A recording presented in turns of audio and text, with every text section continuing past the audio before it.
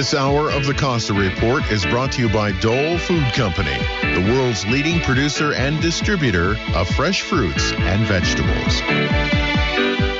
Welcome to the Costa Report. I'm Rebecca Costa, and thank you for joining me for another 2 hours of straight talk radio. Before we get the program started today, I want to take a moment to thank listeners for their comments on my article about gun control, which appeared in USA Today this week. If you missed the article, you can still grab it online by typing in USA Today and Rebecca Costa on your computer or mobile device. I hope you'll take a moment to read it, because it just might change the way you see the current debate on gun control. My guest today is also here to shed light on an equally important controversy. In just a few moments, the man largely responsible for getting the mess which Hurricane Katrina left behind under control will be with us to talk about why recovery efforts following Hurricane Sandy have continued to stumble in spite of millions and millions of dollars of relief monies. He'll also weigh in on the recent corruption charges levied against former New Orleans Mayor Ray Nagin, who is alleged to have accepted favors from private individuals and contractors during and after the Katrina cleanup. We're privileged to have with us the man known as the Ragin' Cajun, General Russel Honoré, with us on the program today.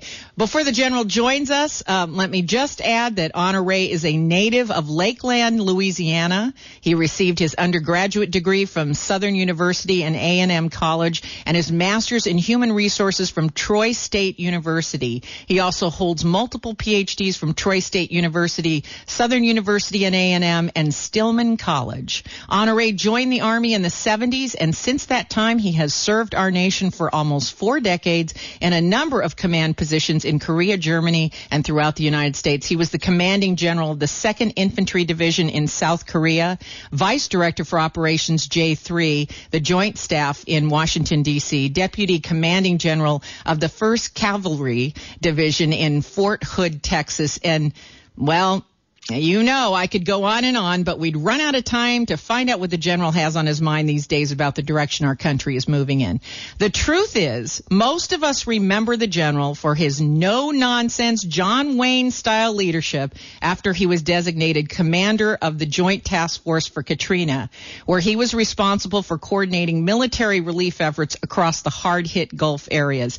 FEMA, along with all other relief and law enforcement agencies, had failed across the board when Honoré stepped in, and what he accomplished in short order was nothing short than a case study in leadership under fire. It's my pleasure to welcome to the program an American patriot and hero, General Russel Honoré. Welcome to the program, General.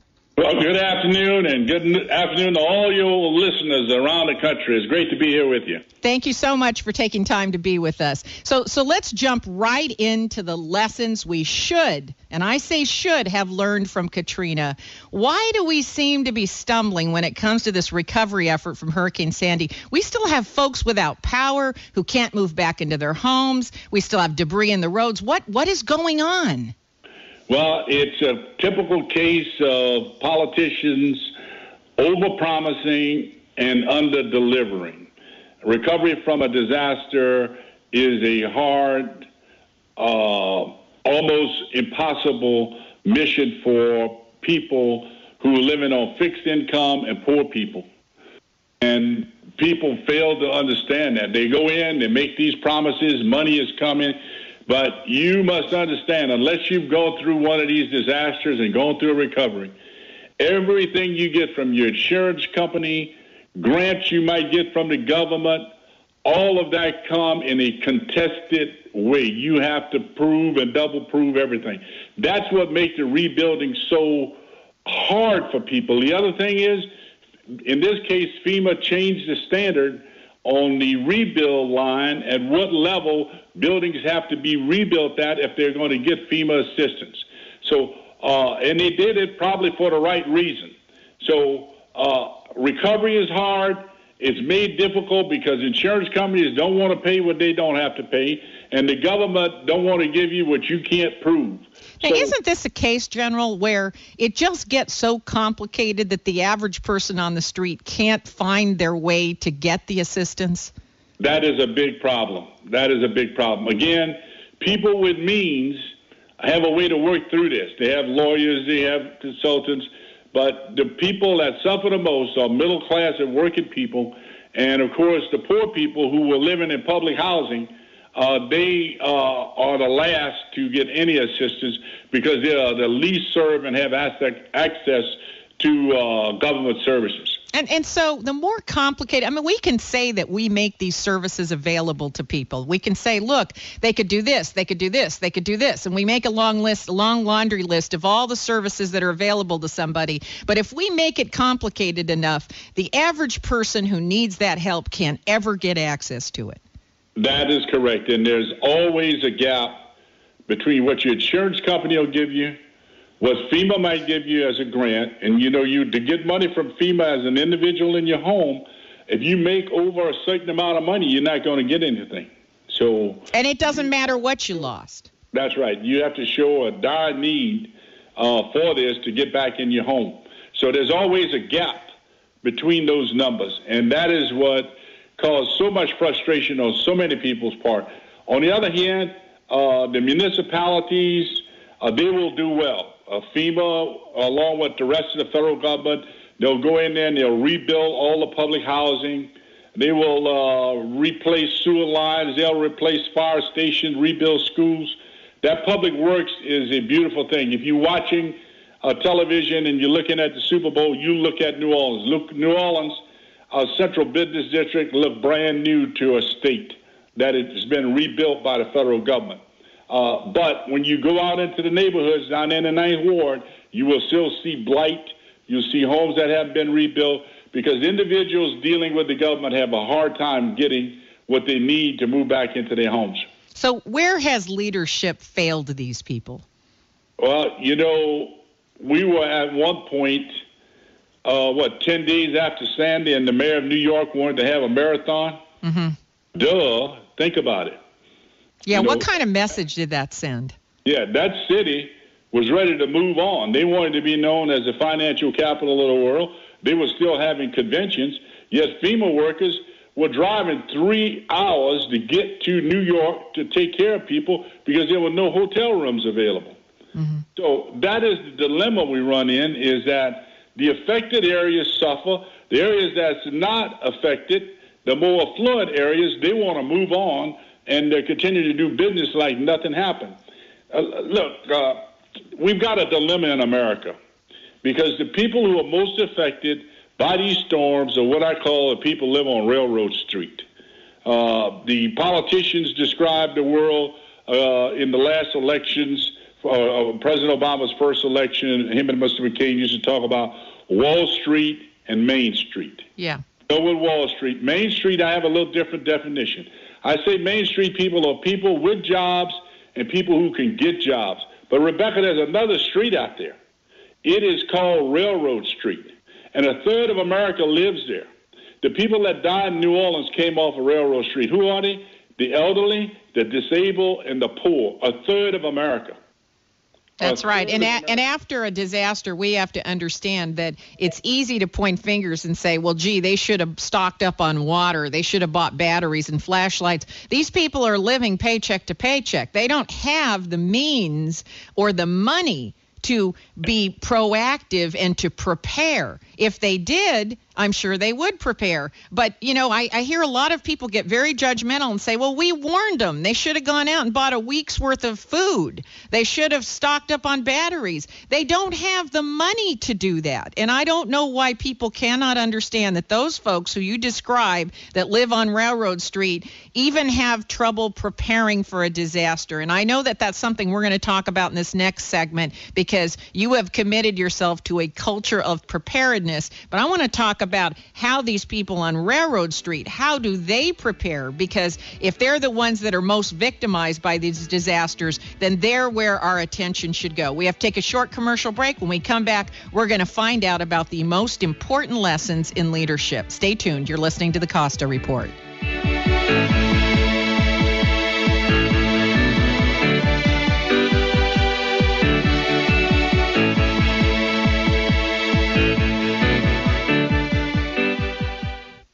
Just about everyone knows that fruits and vegetables are good for our health, but not everyone knows how to build a healthier plate. Hi, I'm Amy Tobin, a cookbook author and culinary expert. For each meal, nutrition experts recommend filling half of your plate with fruits and veggies. Whether it's fresh berries with your breakfast cereal, a wrap filled with your favorite roasted vegetables for lunch, or a medley of crunchy veggies for a pre-dinner nibble, Dole provides the freshest and highest quality produce available. When you load up on all the nutritional good stuff, you give your meal an instant boost of color, flavor, and texture, plus vitamins and minerals and fiber. Everything your body needs to succeed.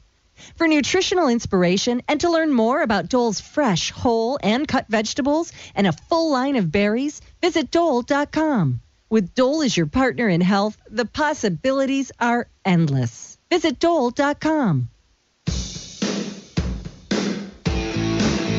Now, here's something to think about. If we're having the same problems in the United States that every other country is struggling with, then are these problems really domestic issues? At what point do we wake up and say, hey, if it's happening to everyone, it means it's happening to our species?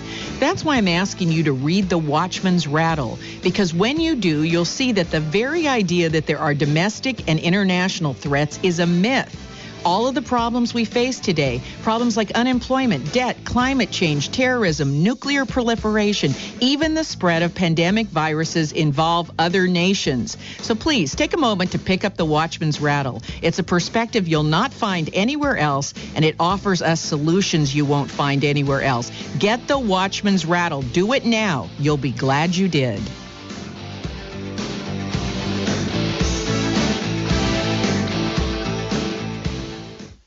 Severino's Bar and Grill in Aptos has a new menu for the new year with fresh salads, tasty appetizers, and affordable entrees. If you've enjoyed Severino's Bar and Grill before, it's time to come back for the new tastes. If you haven't been by before, come on in. What's stopping you? Severino's is a great place to meet with family or friends.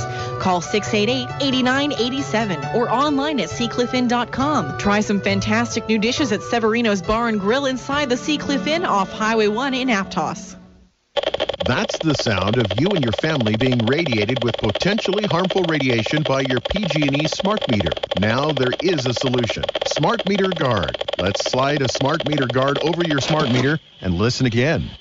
Nothing. Smart Meter Guard blocks over 98% of the radiation being emitted from your smart meter. Live radiation-free at your home or office with Smart Meter Guard. For more information, visit our website at smartmeterguard.com. That's smartmeterguard.com.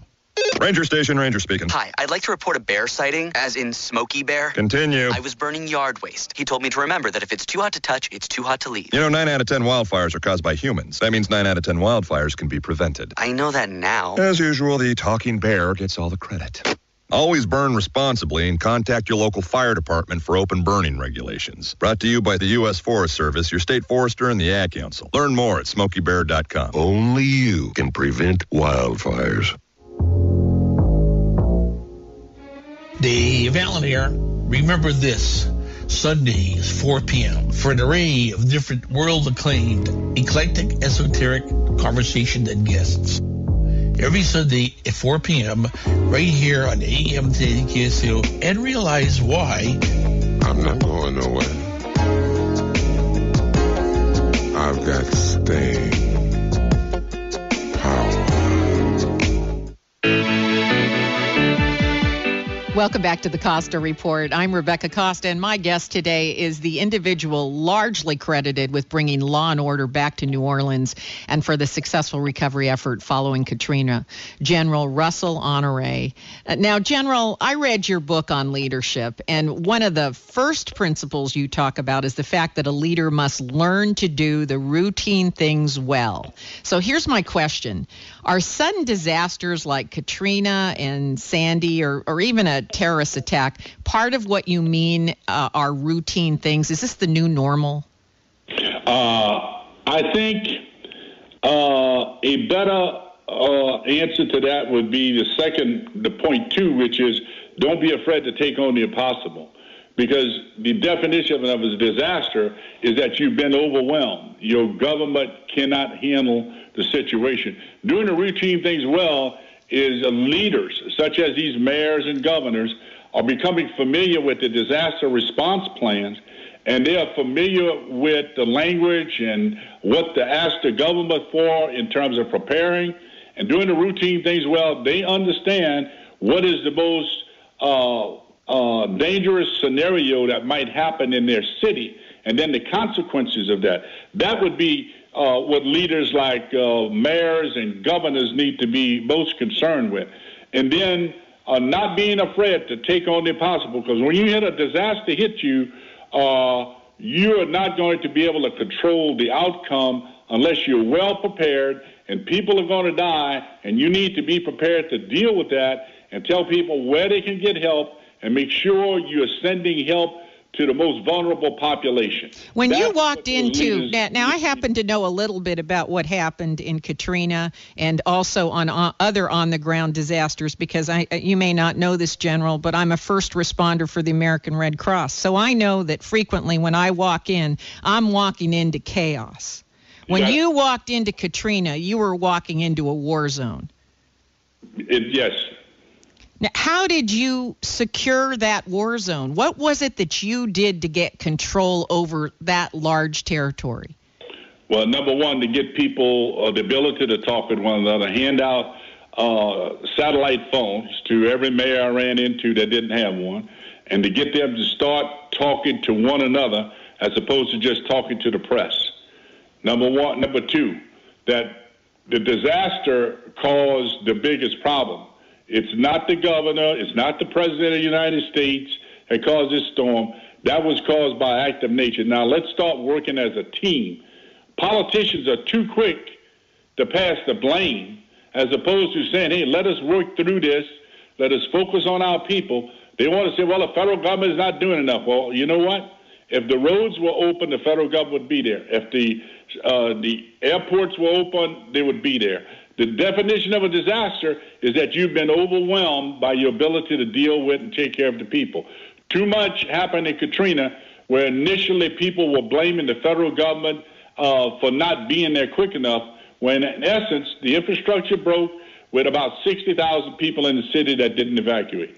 Right, but it's the local infrastructure broke down. It wasn't the federal infrastructure. That is correct. The levees broke. The roads got overmatched, but some stupid things happened before that, Rebecca, I got to tell you.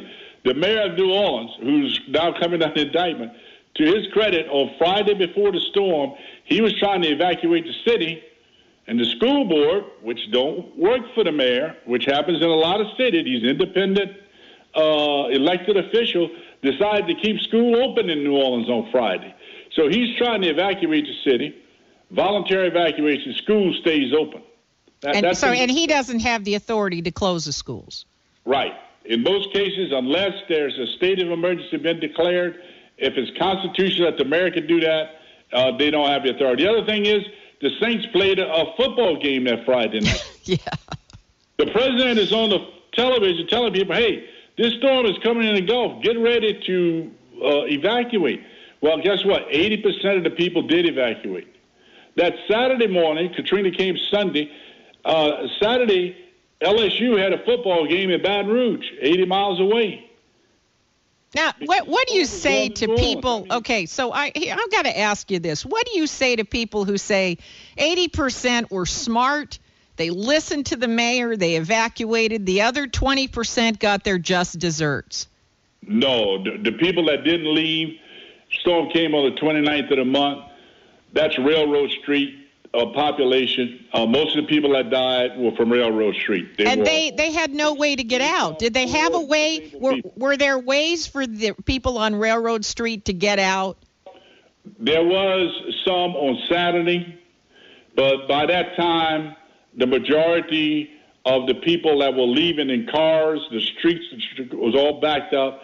That plan could have been better, but you got to understand, the people that did not evacuate were least connected to what was going on. We think everybody's on the internet. We think everybody at that time had an iPod. They didn't. The elderly, the disabled, and the poor are not as connected as the rest of the community. Those that were informed, people that were working class people, most of them, their cars didn't work. Those on fixed income, they didn't have any money. The checks don't come until the first of the month. Those were the dilemmas we had, and why that other 20% did not evacuate. You know, we're always really quick to come in on the back end after the disaster, but we don't seem to have any apparatus to help Railroad Street get money, get access to resources to get out and to preempt them getting trapped. Why don't we have any kind of assistance program on the front end as part of your culture of preparedness? Well, you know, that brings up the bigger issue, Rebecca, is how we deal with the vulnerable population, the elderly and the disabled. About 15% of our population have some disability. I can tell you those people that were left in the Rockaways there in New York that were eventually evacuated last minute and after the storm hit, they were in public housing. Mm-hmm. They don't have cars. They're on fixed income. Many of them have in-home health care. The others live in nursing homes. That is the dilemma we have. And to get on the front end of it, as you say, it requires local teams that can come together and evacuate them before the storm arrives. Just this year, we had a Hurricane Isaac came to Louisiana, Category 1. And wouldn't you know, after the storm hit, we had the great Louisiana National Guard going in to have to evacuate nursing homes that were flooded by Category 1, that were outside the levee system. Why weren't those people evacuated before the storm? I don't know. But it comes back to public policy on these type of events, that the nursing home be evacuated when we know that there's a threat coming. You know, I'm an evolutionary biologist, General, and I will tell you that what has caused human beings to be at the top of the food chain above all other living organisms on the earth is our ability to look ahead and see the consequences that are coming, and then to fashion an action in the present to avoid a negative outcome. We are master preemptors, but it feels to me we have squandered this capability. I think you're right. And, you know, when the people in New York looked down on what was happening in New Orleans, they said, well, you know, our leadership's better, our police department's better, et cetera. That was kind of the tone coming out of New York after Katrina. And then we saw Isaac come last year, and we saw Sandy come this year. And you come to find out, one of the things that happened during Katrina was the New Orleans Police Department evidence room was flooded because it was in the basement of the courthouse. Yes. Well, I'm sorry to interrupt you, General. We just have to take another break, and we're going to try to get back to the principles of leadership when we come back. You're listening to the Costa Report.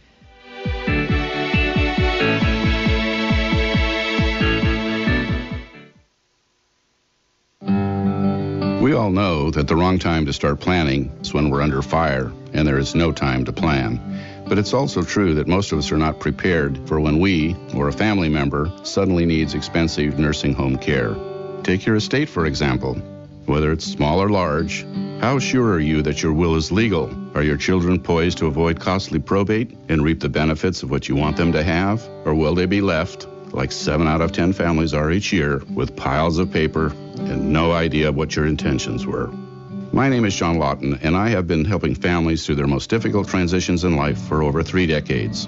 Beginning in January, I'll be answering your questions about estate planning and elder care in a new segment on the Costa Report called Family Matters. We'll talk about everything from your care, your children, your pets, and your peace of mind. So join me every Friday, starting in January, right here on your favorite weekly news program, The Costa Report. Ben Lomond Market. Low price, great savings, quality, and service that doesn't always cost you more. Hello, KSCO customers. This is Adam at the Ben Lomond Market in the Meat Department, telling you about our one-day-only Meat Bonanza sale, Friday, February 1st. We're offering a variety of items, such as baby back ribs, boneless, skinless chicken, New York steaks, shrimp meat, ribeyes, and much, much more. It's a perfect way to stock up the freezer at a drastically low price. And since the sale is Friday before the Super Bowl, why don't you invite some friends over for the San Francisco 49ers Super Bowl? Buy in bulk and get great savings. And remember, this is a one-day sale only, Friday, February 1st, at the Ben Lomond Market in the Meat Department. Thank you. Ben Lomond Market. Compare and save. You don't always have to pay more for better service and quality. a proud member of Think Local First, Santa Cruz County. If you're the type of person who likes to volunteer and help others, this should interest you. What better way to help people than to help them overcome their health challenges? Youngevity has been helping people overcome their health challenges for years. Our approach to health is drastically different than medical doctors who mostly only treat symptoms. As a veterinarian, Dr. Joel Wallach discovered that many common disease states are actually preventable and reversible. Our mission at Youngevity is to educate Americans about their own health. If you like helping people, join us in our fight to save America. While you're helping people prevent and overcome health challenges, you will also be able to build a lucrative home-based business. So what are you waiting for? Come join us and help save America. For more information or to order, call Andy or Phyllis Anderson at 888-245-0300. That's 888-245-0300. But T, we're going to do 25 now, 50 now, 75, we're going to go 300, 325, 350, 375, we're going to go 400, 425, 450. Imagine finding an old painting or chair or fishing lure while rummaging through the attic. Is it junk or is it hidden treasure? Hello, I'm Rob Slowinski of Slowinski Auctions and Appraisers in Scotts Valley. Before you throw that item out, you better make certain it's not hidden treasure. And the way to do that is to join me at 2 p.m. Saturday afternoon here at KSCO for Hidden Treasures Radio Show. Put that item on the table in front of you and call the show. We'll figure out what that item is, where it came from, what it's worth, give or take. So don't throw that item out. Instead, join me, Rob Slowinski of Slowinski Auction Company, Saturday afternoon at 2 p.m. for Hidden Treasures Radio Show. Is it junk or is it hidden treasure? Welcome back to the Costa Report. I'm Rebecca Costa, and my guest today is General Russel Honoré. And before the break, you were making the point that we have the ability to preempt, but we don't always use it, and we seem to be focused on these disasters after the fact. I wanted to give you an opportunity to finish your point, General. Yeah, I think the concept of being prepared is critical. When you asked earlier about how do we prepare a railroad street, we work on informing them. We need to teach first aid in our schools, as well as to encourage people to volunteer, and for the government to recognize that they've got to focus on the most vulnerable population before, during, and after. A lot of the response that happened is, how do we protect people from looting? You'll see the police is more focused on that than they are many times, and actually going into old apartments and seeing how people are doing. So we've got to do better at that. We can do better, and this is what we need to do to create that culture of preparedness. Now let's talk about the third principle of leadership. Don't be afraid to act even if you're being criticized. Absolutely. That is a message right now when we look at our leaders and what they're sidestepping. They're sidestepping the human capital in America. You know, we're importing skilled workers, nurses, and doctors. Yet, if you take right here in Louisiana, we put more of our young men from poor communities, particularly African Americans, in jail than we have in college. We've got to fix that in all of America. I can tell you the shooting problem in Chicago has much to do about poverty-stricken community as it has to do with the availability of guns. We've got to fix that, and we can't look the other way, because unless we fix that, we're going to continue a cycle from cradle to prison system in these poor communities, these urban areas, where these young people are growing up, they're undereducated, underserved, and they end up shooting somebody, doing drugs, or going to prison. We've got to stop that cycle. But aren't all our leaders take that on? But General, aren't all our leaders dependent on popularity? No popularity, no reelection, no campaign money. I mean, how do they decide it's okay to be criticized and be a good leader and act for the greater good? How can they do that? Their careers would be very short-lived. Well, I think, when General Washington won our freedom, he was focused on one thing, freedom. and of our people, the people that fought for them, with him, our ancestors. They didn't fight for pay, they fought for freedom. We've got to have a clear understanding that progress and freedom is not free. It comes with sacrifice, and leaders need to be prepared to do what we have to do to invest in our human capital, that part that's not participating in the economy, that's disengaged because they're not educated, and it looked like we don't care about them. I spoke to one politician, said, we'll just build more prisons. I said, well, how's that working out, buddy?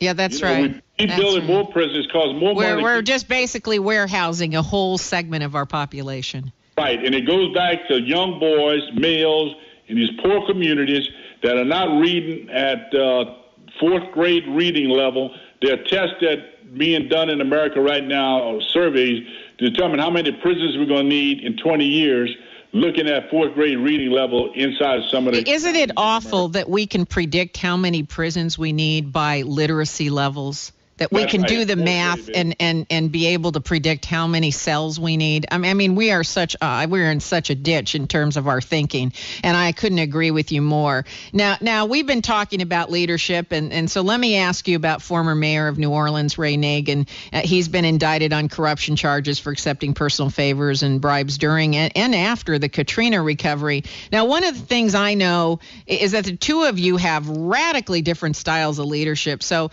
I just wanted you to talk a little bit about what it was like working with Nagin when you landed there. Well, it was different. You know, he was emotionally charged. He was tired. He was being beat up pretty well in the press. And his response was to yell back that he needed help from the state and the federal government, and that it appeared that nobody wanted to help him. Where he lost sight of is when the airport's closed, the roads are closed, it's going to take a couple of days to get the logistics in there. Politicians forget responding to a disaster is not about getting on television and promising the world. It's about something called logistics, Rebecca. That's right. Getting food and water. Forget the press. You got to open up roads. If you don't open up roads, nothing can get in and nothing can get out. Right. So you're going to take you some time to get to everybody. So what many of them don't understand, as opposed to blaming the government for not being there, use that time to get people prepared, communicate with them, and make sure that they are as prepared as they can before the disaster comes, then communicate to the people on where they go to get help. That is the biggest thing politicians need to do. And in this case, Ray spent a lot of time sometimes with not a well-articulated message, but an emotionally charged message that sometimes people didn't take him with the respect they should have, because he was shooting off started the blame game early, as opposed to saying this is the help we need and we're going to take care of our people. And he didn't seem to inspire confidence of his people. And as you point out, part of leadership is to get people to do the right thing. And this is the key word you use, willingly. Absolutely. And to do that, you have to have a team. Rebecca, look, there was a decisive relationship between the mayor and the governor. The press made a big deal out. I saw them work as close as they could during the disaster, but the press kept talking about, well, you know, Reagan didn't support the governor when she ran for governor. Well, I didn't see that as a friction point, but it speaks to another point. The press will come in quick and heavy, and they start reporting. And that mayor and that governor never caught up with what the press was putting out in terms of being able to respond to it. They were dealing with logistics issue, and the press really did not serve them well. And looking in hindsight, many people I talked to in the press, that they did some hasty reporting, which did not inspire confidence of the rest of the country as to what was happening in the city. That's right. However, he is a very big fan of yours. I mean, he credits you with bringing New Orleans back. I can tell you that he wasn't hard to work with from my relationship with him. No, he was very grateful to have you show up and take charge. His heart was in the right place. He was overwhelmed. You know, 80% of his city was underwater. About half of his police department were isolated, either couldn't talk to them, they didn't know where their families were. And, sometimes we make rules that are just turn out to be stupid. They passed a law in the city of New Orleans a few years before Katrina that if you worked for the city, you had to live in the city. Well, guess what happened, Rebecca? The storm come, all the city workers live in the city. They all left. Right. Or they have to leave. And they were all evacuated or forced to evacuate or had to take their families out. So that's a systematic problem. Absolutely. I couldn't agree with you more. Now, I wanted to move on to foreign policy because you spent quite a bit of time in South Korea, and now we've got this nuclear threat rearing its ugly head. As a former commander charged with that security in South Korea, what steps do you want to see our leadership start taking? Well, to be bold. As long as we walk around South Korea, we need a little Reaganism here. Hey, look, we're not scared of you. We're going to communicate. We're going to look at you in the eye. We continue to straight around North Korea like we're scared of them. Nobody wants to see a war. But as long as they can push South Korea around, and at the end of the day, what we do with North Korea, the South Korean people have to be prepared to cash that check. Because if we push too hard and North Korea starts sending artillery shells, they're going to land in South Korea. And they can put thousands of them down in the first day. Absolutely. So we have a balancing act there to make sure that the people in South Korea have the will to stand up to the North. Now, General, we have to take our last break here, but when we come back, I'd like to continue this because I think that you have a lot to say about our security risks overseas. You're listening to the Costa Report.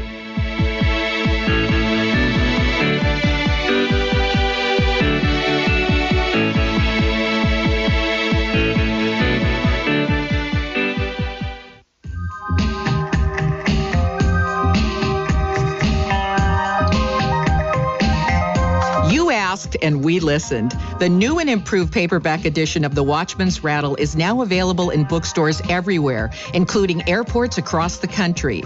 If you've been hemming and hawing about not having time to go online or pick up a copy, well, now you don't have any excuses. Find out why government gridlock, terrorism, epidemic obesity, crime on Wall Street, even problems with education and health care have an evolutionary basis to them. Because when you do, you'll never look at our problems the same way. So pick up the freshly printed paperback edition of The Watchman's Rattle. Don't wait. Do it now. Give yourself a real reason to feel optimistic. That's The Watchman's Rattle, available everywhere you are.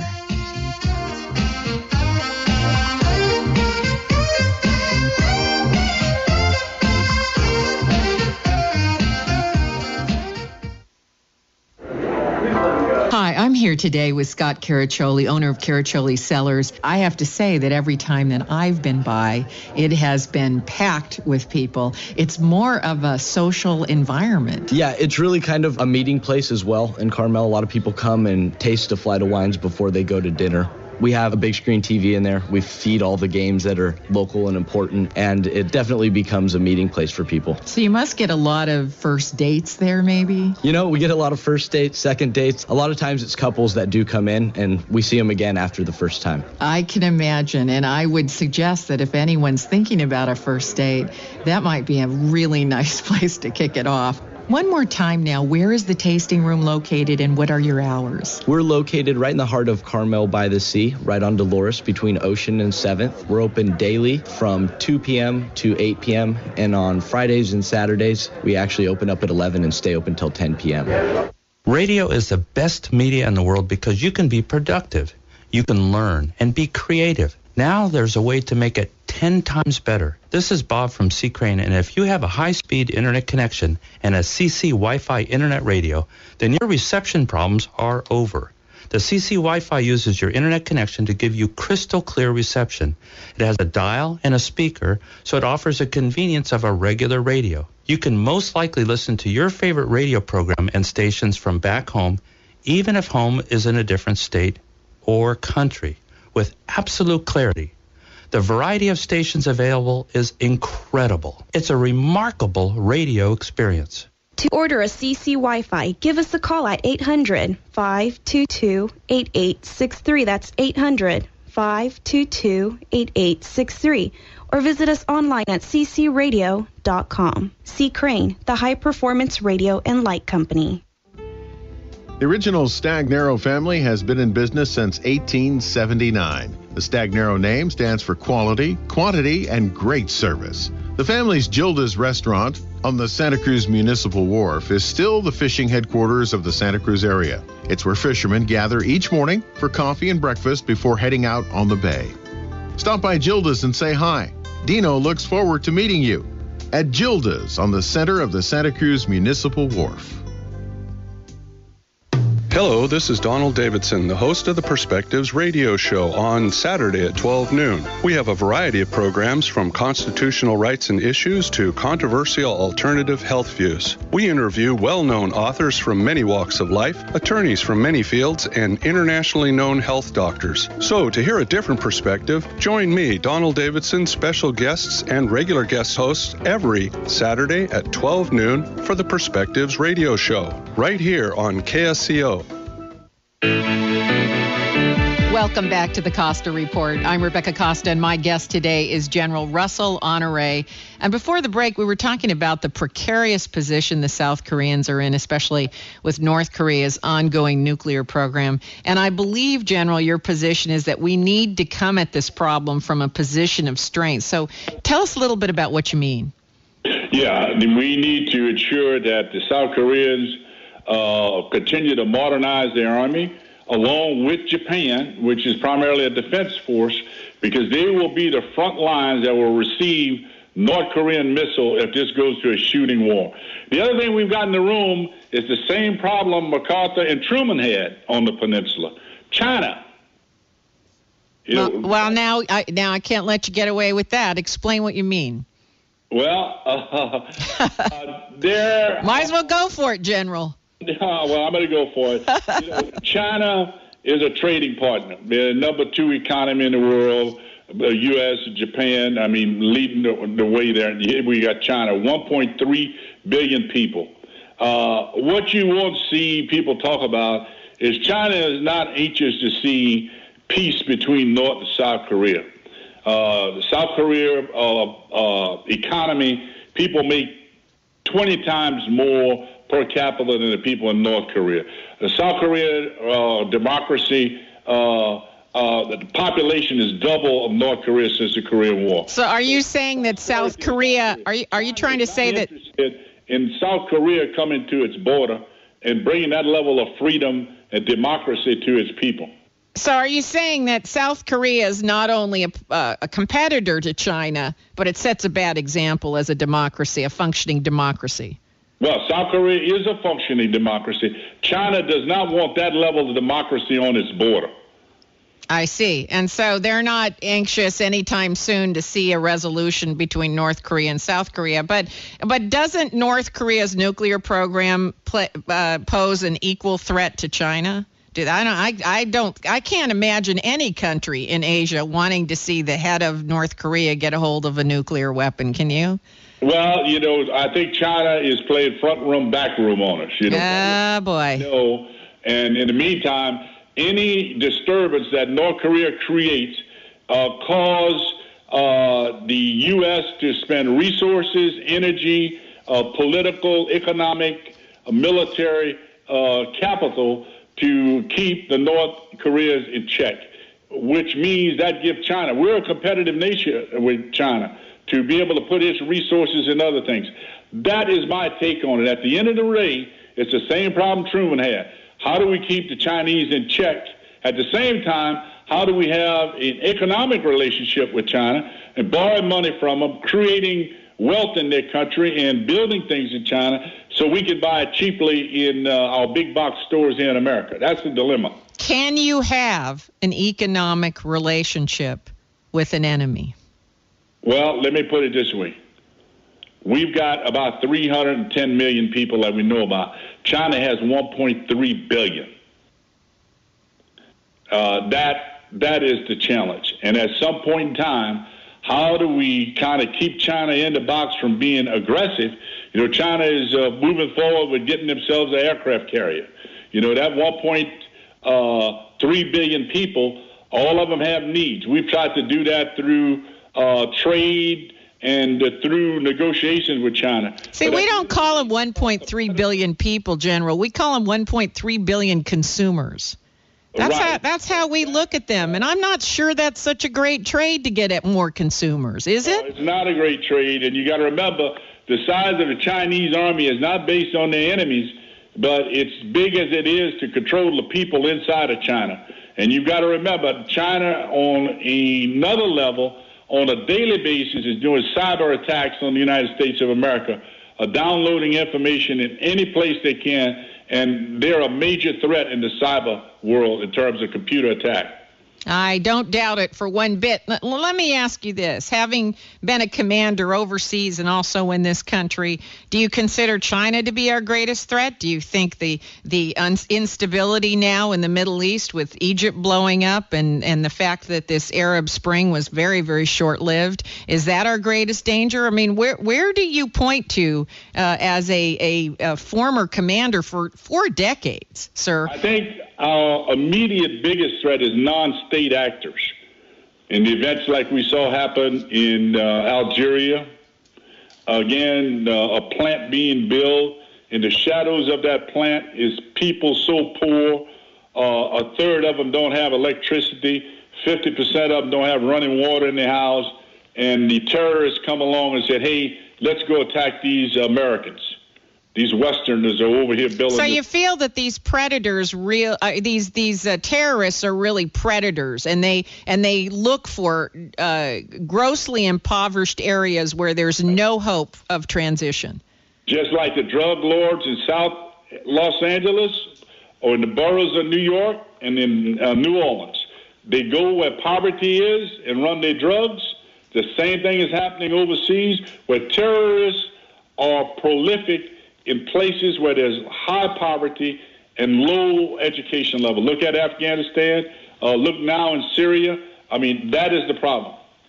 Now, Doug Saunders wrote a book called Rival Cities, where he was talking about these hubs of poverty that tend to build up on the outside of metropolitan areas. And he says that if the government doesn't build some pathway for assimilation for those that are poor and desperate, what eventually happens is that these areas of poverty, these railroad streets, as you call them, they turn into nests for violence and upheaval. But when you do build a transition, when you do build some kind of a form of assimilation, what happens is that those impoverished folks, they send their kids to college, and they eventually become the new middle class. That is correct. And a country can grow out of that. The problem in Egypt, they overeducated a bunch of people and underdelivered on jobs. I was in Egypt several times. I had a driver. He had a master's degree in English. He would drive me for a month. He made more money in that 1 month than he did teaching school for the rest of the year. Mm-hmm. That is their problem. They have no economy. So you've got to build an economy when you educate the people so they can take care of their families and buy food and have shelter. When that don't happen, you leave room for terrorism to rule. Yeah, absolutely. I couldn't agree with you more. When the Arab Spring happened, I said, well, unless they're going to create some jobs, right, and build an economy, it doesn't matter what form of government you have, does it? You got it. It's come down to the economy and where people can take care of themselves. When you got that many young men not working, no place to work, that is going to be a friction. It's a problem in Egypt. It's a problem in Pakistan. It's going to be a problem in India one of these days, where you have this expanding population, an expanding middle class, and it's going to happen in China, where people can't take care of their families.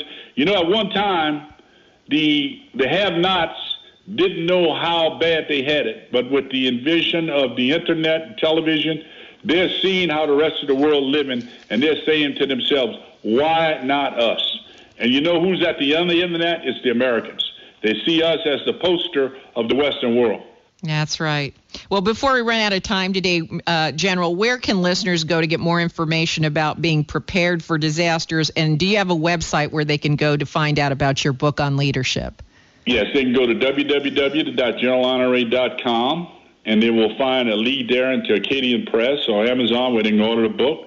And on preparedness, I'm a volunteer with the Red Cross. I wrote a book on survival. That book is available on Amazon. You can find it there. But I tell people, go to the Red Cross and www.redcross.org and do the three things.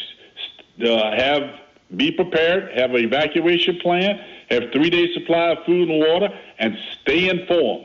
Red Cross has the doctrine. They will come to your office and train you, or you can go to the Red Cross office and they will train you. So stay informed, have that 3 to 5 day supply of food and water, and have a weather radio so you can stay informed. Absolutely. That Red Cross doctrine works. Well said, General. I'm afraid that's our program for today, but before we let you go, please let me thank you for your service to the American people. Thank you, General. It was an honor to serve the greatest nation in the world. God bless America. If your station is leaving us after the first hour, my guest next week was the Director of Policy Planning in the State Department in the Bush administration and Middle East Coordinator under President Clinton. American diplomat Dennis Ross will be here with us to talk about the growing instability in Egypt and other Arab Spring countries and the future of Israeli-Palestinian negotiations. Don't miss Dennis Ross next week, right here, same place, same time, on your favorite weekly news program, the last bastion of partisan-free programming. Now stay tuned for the second hour of the Costa Report when we take your calls.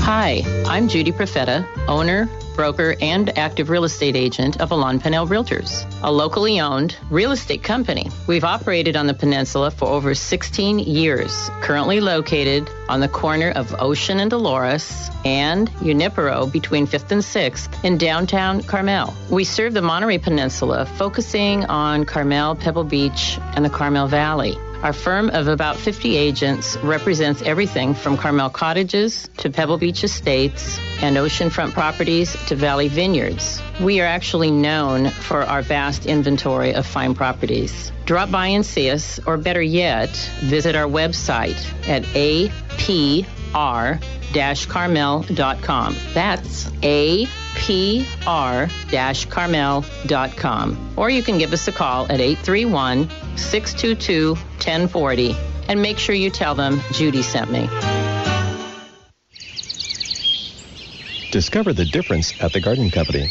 The difference in the way you're greeted. The difference in the quality and diversity of our plants.